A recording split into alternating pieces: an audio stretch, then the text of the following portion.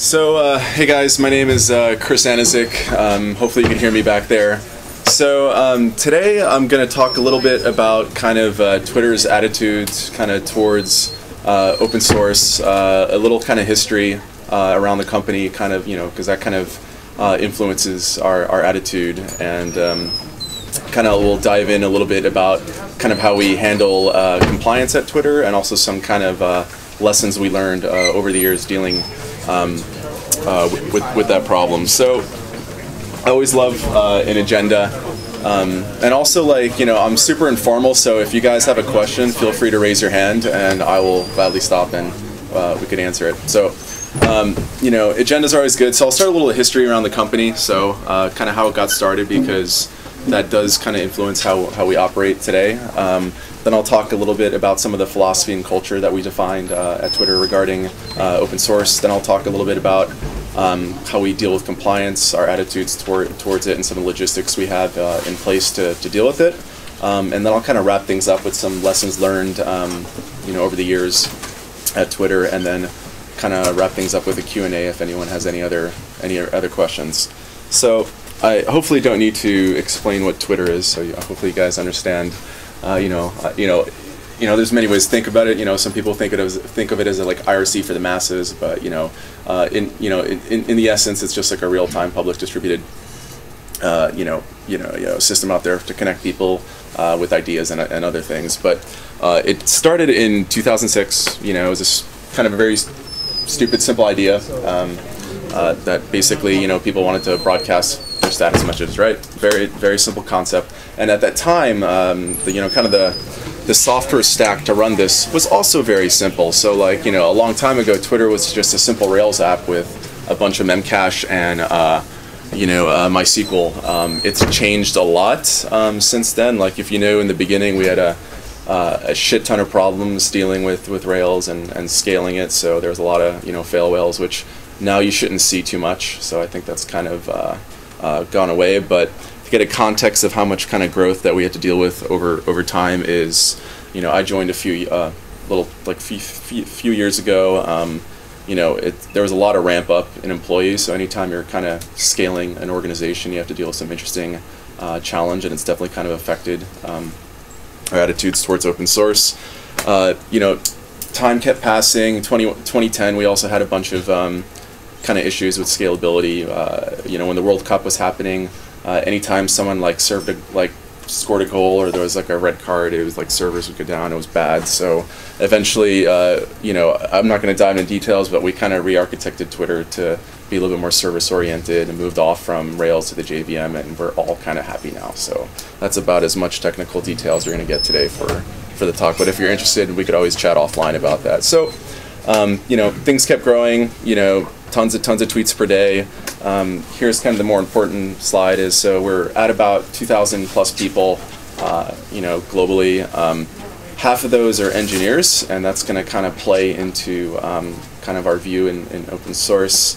Support a ton of languages. We got about 100% or 100 plus open source projects out there that we kind of deal with. But so that's nice. How does our attitude towards open source kind of fit in this? So, like I mentioned, half the company was engineers, and even earlier on, more so than half. So, in the beginning, a lot of kind of attitudes towards open source were like, hey, the stuff is there, let's just use it, and kind of not care about anything, not really worry about legal issues per se. Let's use what we can and get the service kind of running. Let's open up stuff that we've kind of developed too. So what happened when I joined was there was a ton of kind of code dumping, I'll say. So engineers were just throwing stuff on GitHub, hey, here's some code. No license, no anything. It was just out there. Sometimes it didn't build, but there was all the problems. But I actually didn't feel, or actually the other worst thing that they were doing, they're also leaking private IPs and passwords and other bad things. But that happens. But I actually didn't feel so bad about this when this happened, because if you recall, GitHub enabled search across all the repositories one time, and that was bad. People were finding SSH keys, all that wonderful stuff out there. So I didn't feel too bad when that kind of kind of happen. I'm like, yeah, mistakes happen. So essentially, this was a problem where we didn't really have anyone that owned, open source at Twitter. So I kind of came on board and established an open source office. We were getting, oddly enough, lawyers like to send out cease and desist letters, so we're getting some of those there. So we essentially got things started by establishing a group of people that are especially responsible towards Twitter's open source practices. And one of the first things that we actually had to do was to actually define, what our attitude and kind of, philosophy is towards open source at Twitter. So this is kind of one of the first exercises that I had to accomplish at Twitter, and it essentially kind of boiled down into these kind of characteristics, which I'll kind of talk to in a little bit. But I'm actually kind of proud of this because it actually does fit in a tweet. So if you actually try to count those up, it actually does fit within the context of Twitter. So the first kind of principle that we have is, internally, we tend to default towards using open source technology. So, I mean, it's not a surprise to a lot of you, especially if you've been in the industry for a while, but we essentially, before we kind of go down the road of reinventing the wheel or hey, trying our hand at recreating a distributed key value store, we force teams to kind of benchmark against what's out there. If they want to create something, go for it. But if you're actually going to try to reuse it in production, please benchmark it against in the distributed key value store case, you have Redis and Voldemort and other stuff out there. So, the philosophy is that just use what's out there. If you could beat it, great. So, as a result of this policy, pretty much the majority of Twitter stack is all in open source stuff. There's very few things that I would consider proprietary outside of our kind of ad server and some of our serving infrastructure there. The next kind of principle that we ran within our engineering organization was kind of, we want to open up a lot of things, and part of doing that is you kind of have to define what your secret sauce is as a company, right? Once you kind of define that, you kind of easily could tell what you could open and what you can't. And within Twitter's case, we're essentially a service provider company, right? So we provide a service. It happens to be free. Basically, the way Twitter makes money is mostly in two ways. You have advertising, which you've probably seen somewhat, and also we have a licensing business for data. So things that we kind of consider IP generally go anything related to our ads advertising system. So, but everything else is kind of fair game. So when you set it up that way, it becomes a little bit easier to define what you open. And so if you know your secret sauce, it's pretty easy to decide what you want to open. And one just simple example from us is a long time ago. A couple engineers came up to me and was like, hey, we want to open source our Blueprint front end framework, right? And I'm a back end engineer. I don't really get the front end stuff. I was like, cool. I mean, it's kind of shipping down the wire anyway. So we're like, all right, do it. And that project eventually became Bootstrap, and it's ridiculous how popular one small little act that we did. And then we ended up also opening the majority of our kind of front end stuff because that stuff was already coming down the wire, just happened to be mostly minified. So the other thing that we kind of another principle is so we kind of force people on the inside to basically develop like they were working in open source land. So what's interesting about this approach is basically it forces us to be careful about what we use and depend on. So we basically, if you guys are familiar with the Apache kind of third-party dependency guidelines, we essentially use or inspired by those and kind of use very permissive licenses for all of our third-party dependencies if we can. It just makes our life a little bit easier when it comes to enforcement, at least. The other thing that we do is we default, essentially when we open things, we default immediately to GitHub. It's just where folks develop these days. It actually works pretty well. So I don't really have too many complaints about GitHub, since except like the irony of like a bunch of open source projects kind of depending on this, non kind of open source service, and where issues and other things that are like kind of not easy to extract. We noticed that. Yeah. Like, I actually have like one of my nightmares is like me getting a call like GitHub just like shutting down, and I'm like, oh man, that's gonna be a bad few weeks for me. So, but it's actually a problem we have in industry right now. So I mean, there are some other solutions out there, like the GitLab stuff is doing pretty well, which essentially is trying to clone GitHub. But but by default, if you're gonna like open source something, like it almost like there's a lot of people on GitHub, and people actually do contribute to your stuff there. So a lot of people ask us kind of like, what's your opinion on open source foundations and stuff like that. So we do love working with open source foundations. We use we sponsor Apache, we sponsor Linux Foundation, all that stuff, but we just don't prefer to start our projects there. We kind of have like a Darwinian view that you first start on GitHub, see if there's any traction. If there's anything that happens, then maybe consider going to a foundation. If not, hey, just kind of leave it on GitHub. And we've actually had quite a few cases where this happened. Like we did a kind of a collaboration with Cloudera for a columnar format for Hadoop, right? And the project was pretty successful after a year, and then we started to get larger companies to come and want to actually contribute and use us more. And one of the quotes that came along is about this is like, we don't use like toy GitHub projects type things, right? Like this large company said. So one of the funny kind of quotes internally, if you're ever doing like an Apache Foundation proposal, like there's like this little section that says like fascination with like the Apache brand, right? It's like like technically we don't have a fascination, but a lot of our customers and clients of our software do. So you're kind of forced to go to a more independent place where they're willing to it's completely understandable. Like if you're kind of a large company and you want to depend on someone's software and they're kind of the full owner of it, I could understand people's view. And we've had this hit in other cases. Like we acquired a company, a piece of software came with that we open source Storm. Similar type case, large companies that will remain nameless right now. We're like, hey, we really want to like contribute stuff and work with you, but we don't want to do it on GitHub. We want to do it, at some independent foundation, preferably like Apache or something like that. So it worked out, in the end. And what's funny about this is that they were actually like withholding contributions. Like, hey, we have this awesome like security stuff for Storm, but not gonna give it to you unless you move it somewhere. So it's a little bit ridiculous how some of these companies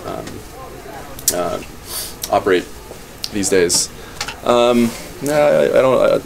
won't talk about Mesos, but that was essentially a project that we got from basically a university was doing a university research project on some really cool infrastructure software. We decided to move it to Apache to kind of grow the community, but there's no reason to talk about details of that. In terms of licensing, so we generally default to permissive licenses for all outbound software.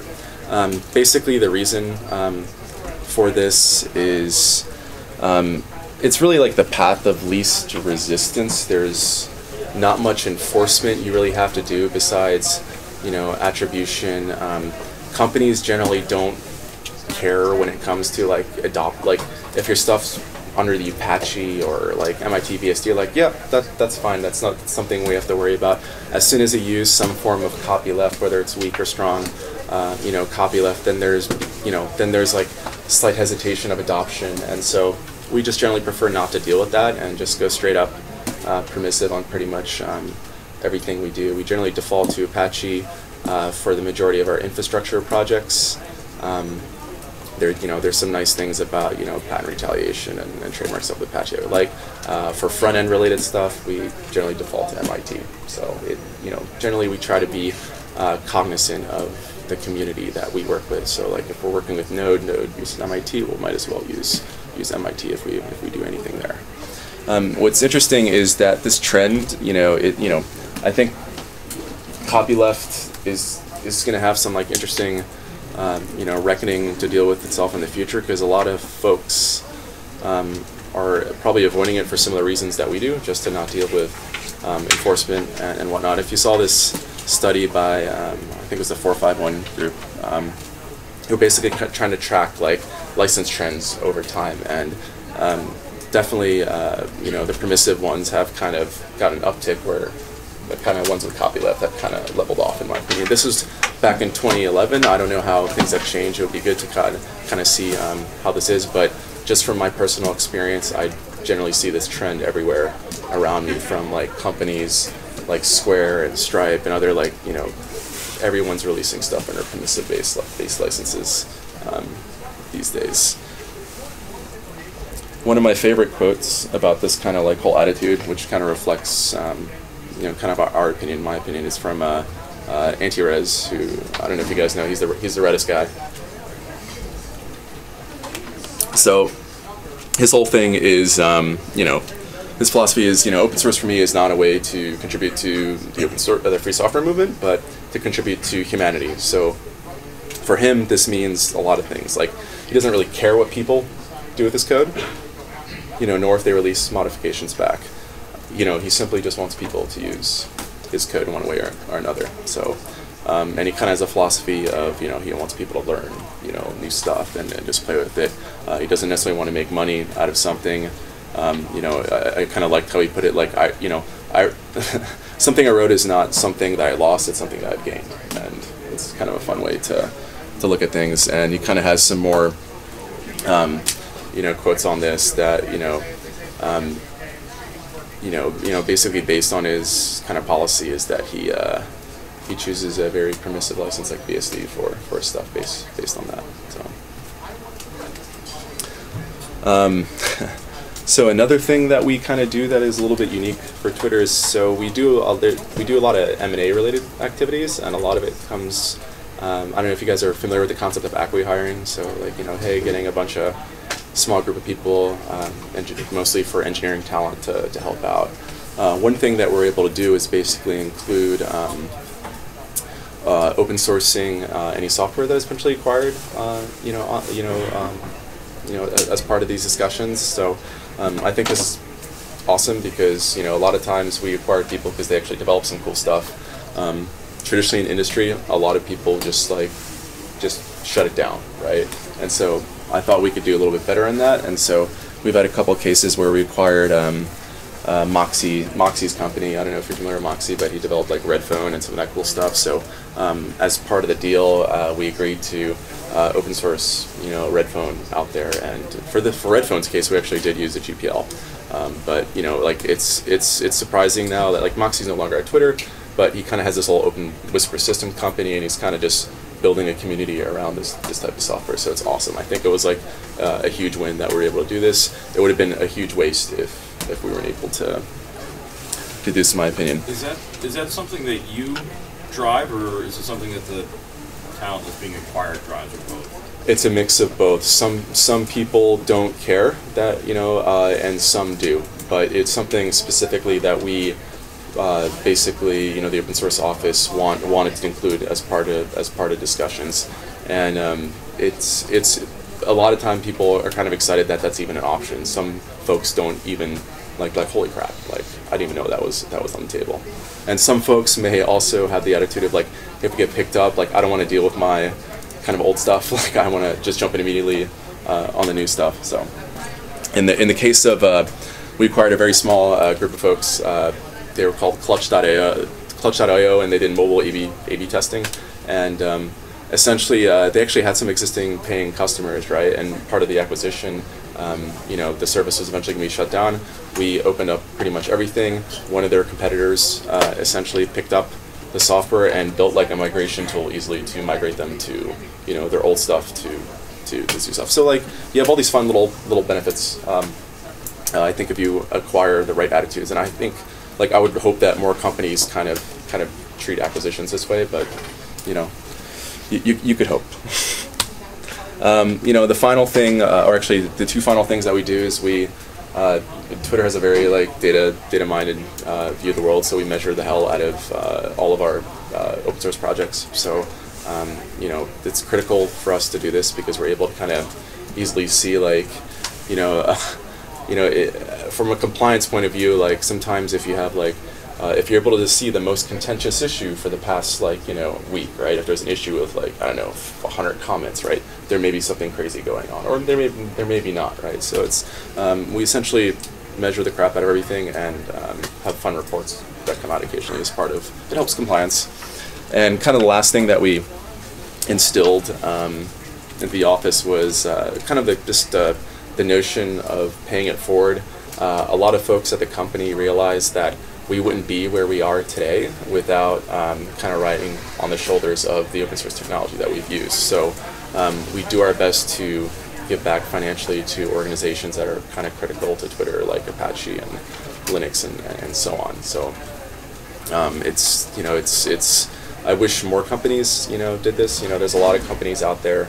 I mean, I don't know, if you look at like banks and financial institutions, they use tons of stuff, like, but, you know, do they give anything back? Not really. So hopefully that will change in the future.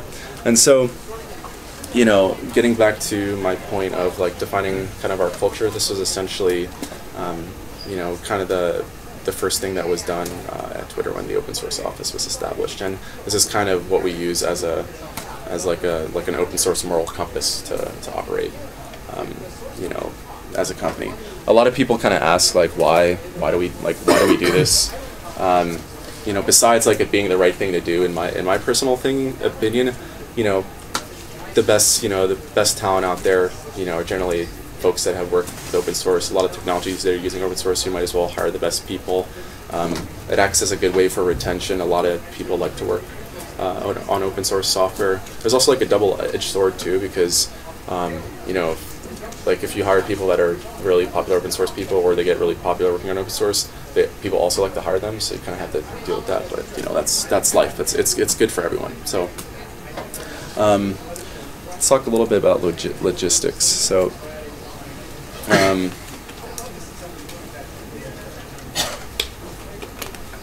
so compliance is hugely important at Twitter. One thing that we do a little differently than a lot of companies, we separate out compliance activities into engineering. So essentially it's a function of engineering and not legal.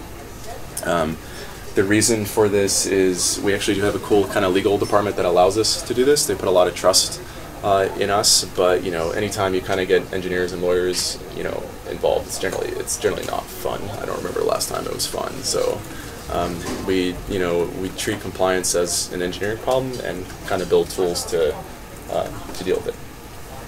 So our contribution policy. So you know, what do we allow our engineers to do as a company? So I don't know if you guys are familiar. In the U.S. at least, a lot of employee contracts kind of have ridiculous terms about, like, you know, any idea or anything related to your work. I think I pulled like a little quote up there, but I put it in strike through. But like anything that you've like done, you know, on employee time or the duration of your employment could potentially be owned by, you know, your employer. You know, we still, you know, I mean, it's still definitely, you know, in the contract that people sign at Twitter, but we kind of have a policy that, you know, if you want to contribute to any open source project, you're generally allowed to. We have a whitelist, essentially, of projects that, you know, and foundations people can contribute to. If it's something that we haven't contributed to before, or requires some like legal CLA stuff, or maybe there's competitive issues, we just ask folks to come to the open source office and ask if it's okay. Other than that, it's totally supported. I don't know if you guys saw, I think yesterday there was a thread from Rackspace, which had a very interesting post that they basically publicized their kind of like policy for contributions, right?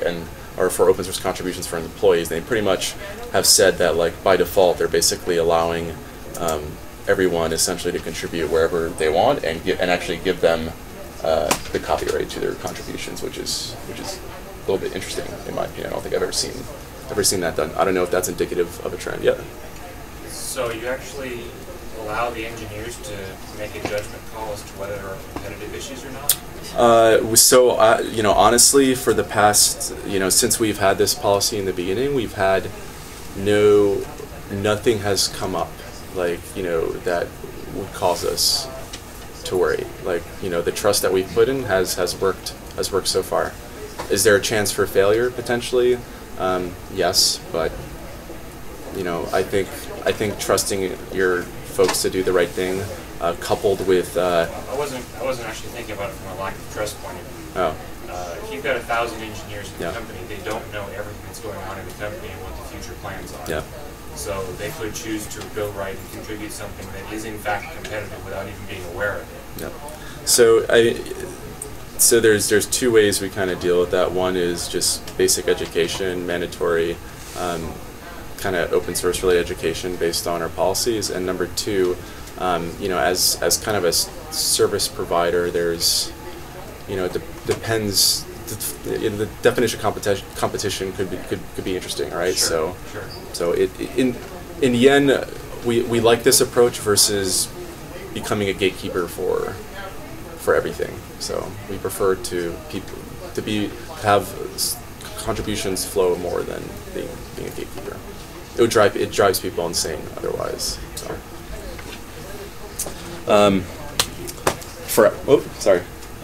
Are these contributions go out under Twitter copyright or? Yes. So the policies, if you know, typical company policy, if it's done based on like company resources or company time, Twitter owns the copyright. If you use your own if you like do it off hours and off hardware, generally you're allowed to keep the copyright. Like, you know, our policy is like, if you have any doubts, just come to us, and they do, and it works out pretty well that way. So I think it's a more humane way of doing it. At least engineers appreciate it. For outbound licensing, like I mentioned a little bit before, we default to the Apache for pretty much everything. Basically, the policy here is just be compatible and respected to the community that you're working with. You know, like Clojure guys, I don't know, they love the Eclipse public license for some reason. You know, Node guys, you know, MIT, so you know, Linux GPL, of course. So you know, that's generally how.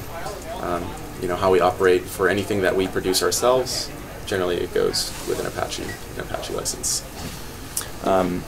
For inbound licenses, I'm sure, like you guys could predict, for a service provider, you know, the AGPL is definitely somewhat of an interesting issue. So we generally avoid that.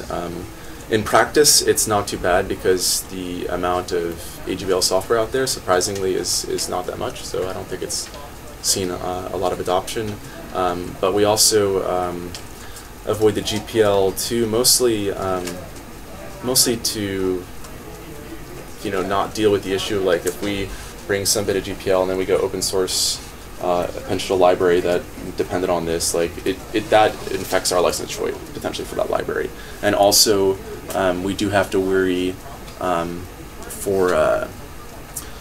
we do have like mobile apps. So like we have, you know, Twitter for Android, Twitter for iOS, Vine for Android, and there you could potentially have an issue, and we don't want to at least open source the code for those mobile apps at the moment. So we have to be careful of that. So to kind of deal with this process, we have basically we don't use tools like Black Duck or anything like that. We kind of have a homegrown licensing scanning tool that works pretty well. It catches, you know, for us, since we're not. There's two things there's kind of two reasons why this, you know, works is, you know, we kind of have scrutiny at our distribution points. So basically, anywhere where we actually distribute software with, you know, like it's like Twitter for iOS or Twitter for Android, there's a lot of eyeballs and tools for that problem. Stuff that is not distributed, there's a little bit more leniency on. And the other thing that we do that I don't see many companies doing is we actually embed lawyers with product teams. So if you're, you know, like the Twitter mobile for iOS team will actually have a lawyer kind of there as part of the team to make sure things don't get messed up. So it works out, you know, they're good people. So and that's essentially how it works. And then we kind of just have a whitelist of kind of approved licenses and banned licenses for people consuming software. That's it. Pretty straightforward. So, so from the perspective of an engineer, if you actually want to open some software, you just have a Oh, just a sorry. quick question. Is the philosophy about licensing that you've discussed, is there pretty much consensus across the company about are there any disagreements? I would say the majority of the company, I think there's some consensus, but there's definitely we definitely have people that have different viewpoints on it, and we have discussion on the inside occasionally about it. So I mean, we could talk a little bit about that after the talk, but yeah, there's some interesting projects that people have an opinion on. So like from the perspective of an engineer at Twitter, if you want to open up something, it's just like a straightforward process. Like we're a Jira shop, unfortunately, or fortunately, or unfortunately, I don't know. So we have to integrate with Jira. So we basically, if people want to open up something, they open up a Jira, point to a Git repo, and we kind of have a tool that goes and scans things to make sure that the code meets certain quality standards. Or is it? I think yeah. So like we basically automatically check for like license files and some other crazy stuff as part of the open source process. Was there another question up here in the front? Yeah, I can sure. wait till end. Okay, sure. I mean, you could ask now. Like, it's fine. It'll disrupt your flow. I have a flow. That's so haphazard. I was like, I'm like jet lagged. That's my flow right now. So.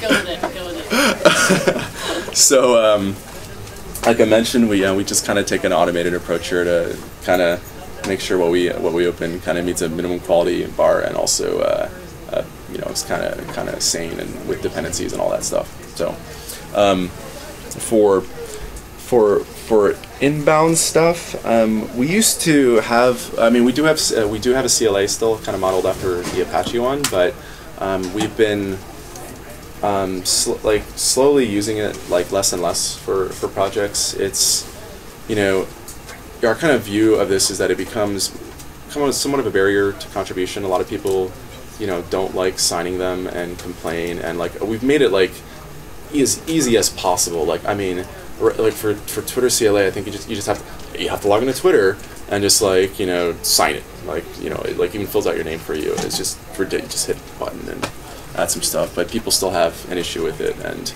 engineers hate checking if a CLA is signed. It's not like beautifully integrated with GitHub like Travis CR or something like, hey, CLA is signed, but it would be nice. But so our philosophy is like I don't know. In the future, I don't know if we're actually gonna have a CLA around for many of our stuff. So I don't see there's not. I mean, there's definitely good reason to have them, but we, I think we're comfortable with the level of risk. So, a lot of people ask us about patents. So some disclosure is that like I really hate patents, but Twitter definitely is not not the largest fan either. One of the things that we kind of interestingly did, one of our lawyers and some of the folks on the inside worked on something called the Innovators Patent Agreement. So we had a lot of engineers that, if you worked at a company before like IBM or whatnot, and you kind of have a really strong taste of patents, you don't want to like patent anything anymore, right?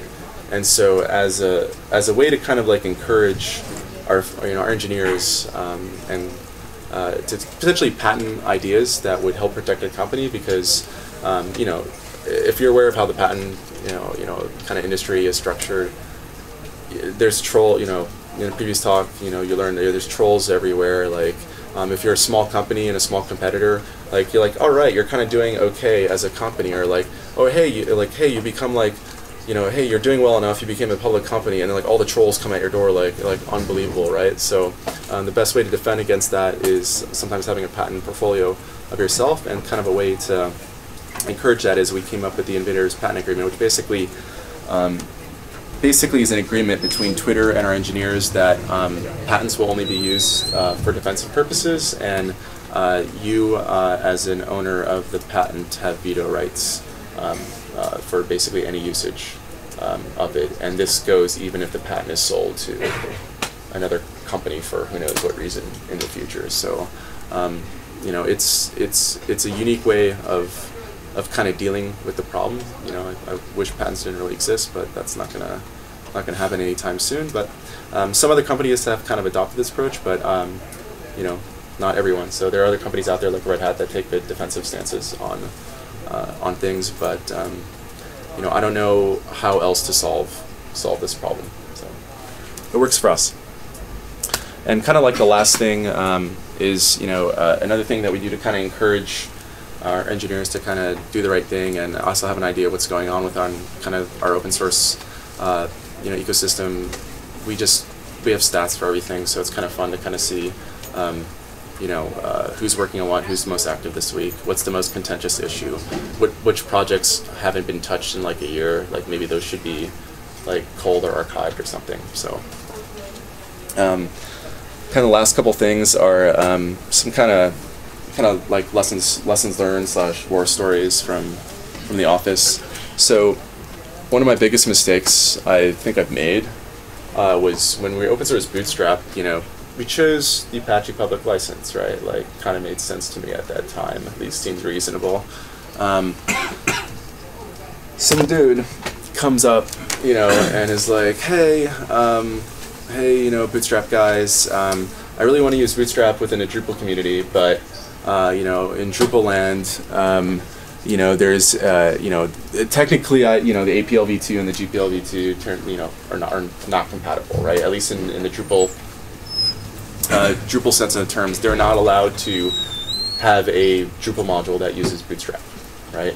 And so we're like, you know, okay, that's kind of reasonable. Like, let's see what it would take to migrate, right? You know, at that time, like, Bootstrap had, I think, like 200 contributors, and going back and asking 200 contributors if we could like relicense their stuff to MIT was kind of like the worst thing ever. It took like, I think it took a year. I think it took about a year and a half. We finally actually got it done less than a month ago. So, so in this case, man, I don't even know. Like, this was just painful. I just wanted to talk about it.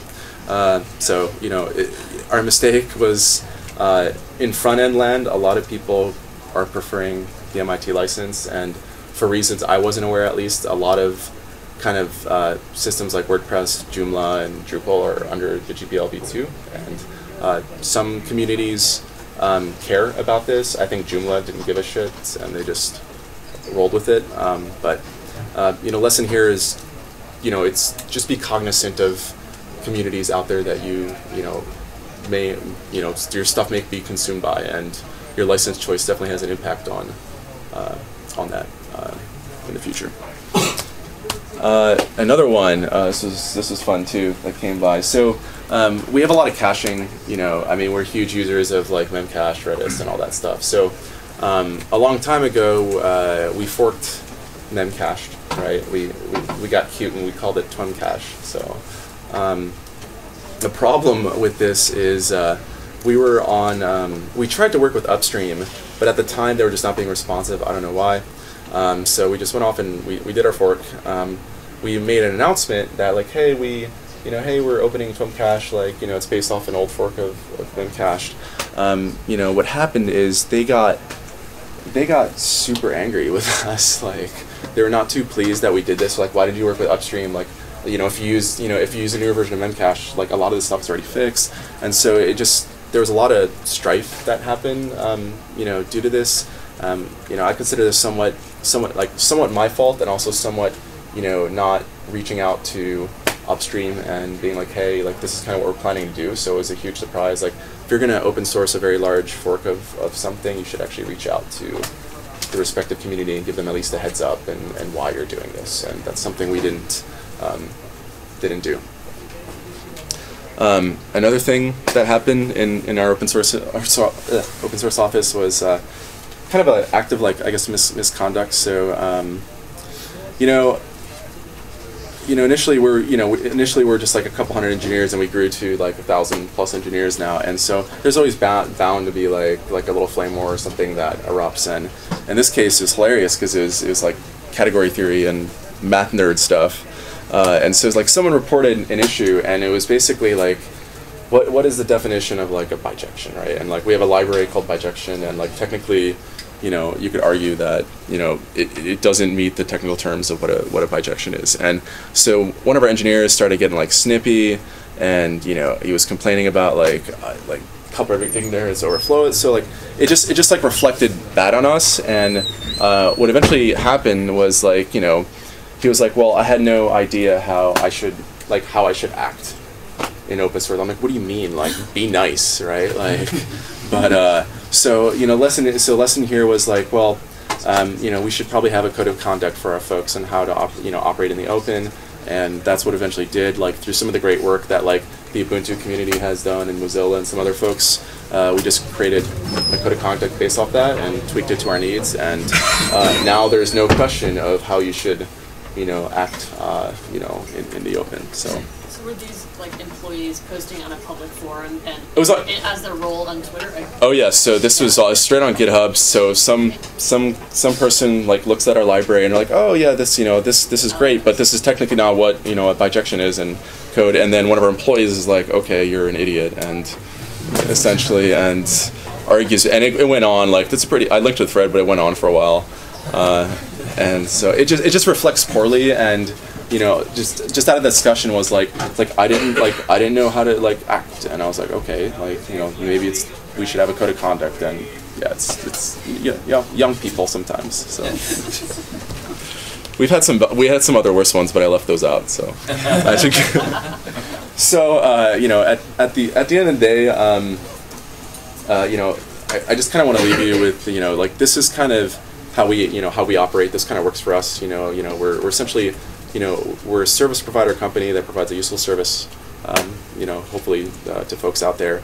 We consume a lot of open source software, but if you kind of look out at some like other modern I don't know, like modern is the right word, but other companies out there, they that especially as service providers, they are operating in a very similar fashion, in my opinion. And I think you'll continue to see this type of trend for companies that are essentially monetizing via via data collection or advertising or some other type of service. So other than that, like I really hope you guys learned something new. So sorry if I'm like a little under the weather. Jet lag's kind of hitting me, but there's no like coffee, but it's cold.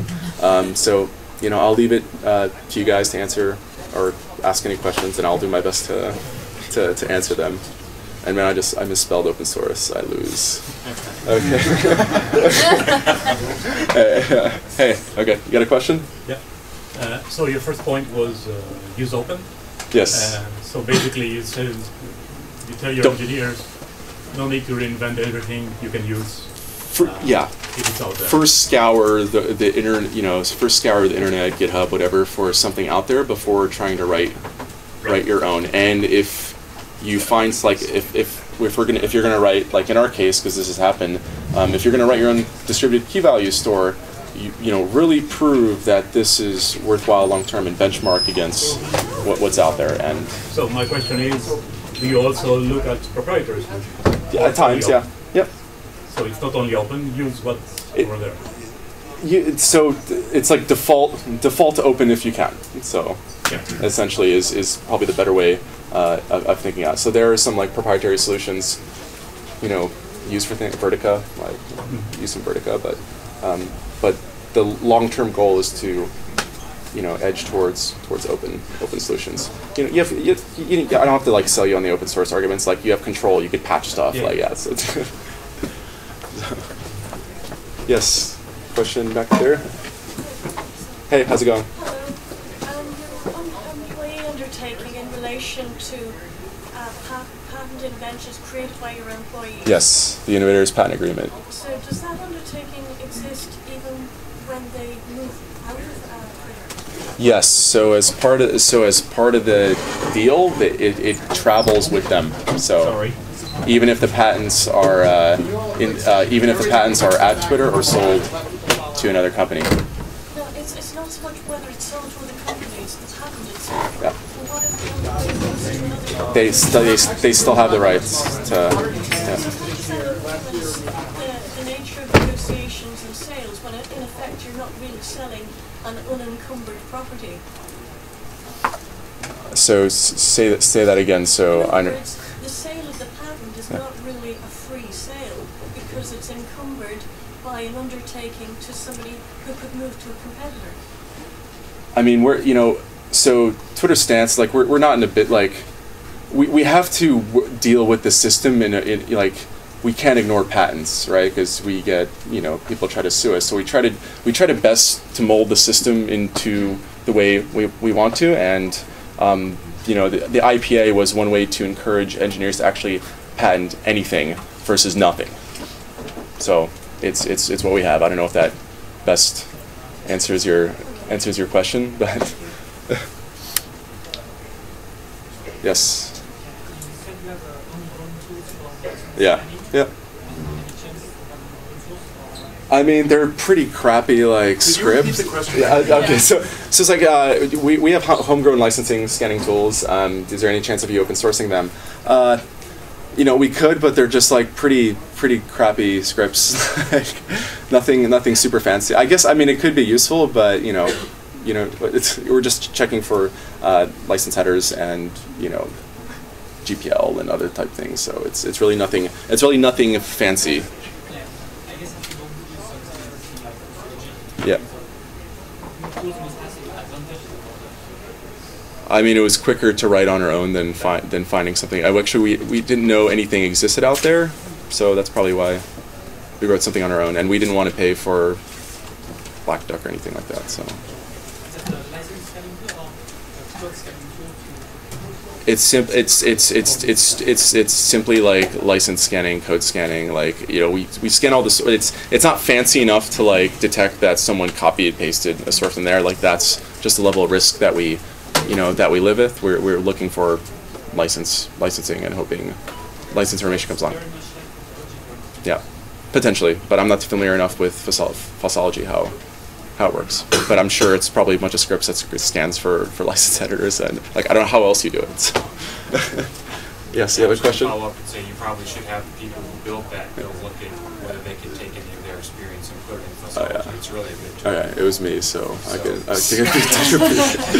It's quite nice. Okay, it's probably a similar concept. Like it's a pain it's a pain point that anyone hits that deals with compliance. It just manages the database of all the things you've scanned and generates reports, and it's a very nice system. Okay, awesome. Anyone else have any questions? Yes. So you mentioned Clojure. Do you actually use Clojure at all? We acquired a company. Part of the libraries were Clojure based. I think we had Cascalog and some other stuff, but we don't it's not used that much. Like not much as far as I know. Like the majority of Twitter these days is a combination of Scala and Java code. So you wouldn't have really had an opportunity to think about challenges in combining the EPL with other licenses? No. Okay. So we haven't contributed much back, at least from my knowledge. We haven't contributed much back besides what we acquired from Backtype, which was the company, and pretty much just opened up what they had, and which some of it was Clojure based. I think Cascalog and all that stuff. I've got another question. Yeah. If nobody else has a question. So you said a couple of times in your talk that you default to permissive. Yeah. Do you ever choose copyleft licenses? We haven't. I mean, if we're forced, if we contribute patches to the kernel, right? Like, obviously, it's going to be. Do you contribute patches to the kernel? Yeah. So you run the whole farm is on Linux? Yeah, it's all running on Linux. So okay, and I didn't realize you guys were contributing back to the kernel. Yeah, we have a few people that contribute back. So there's a whole other thread on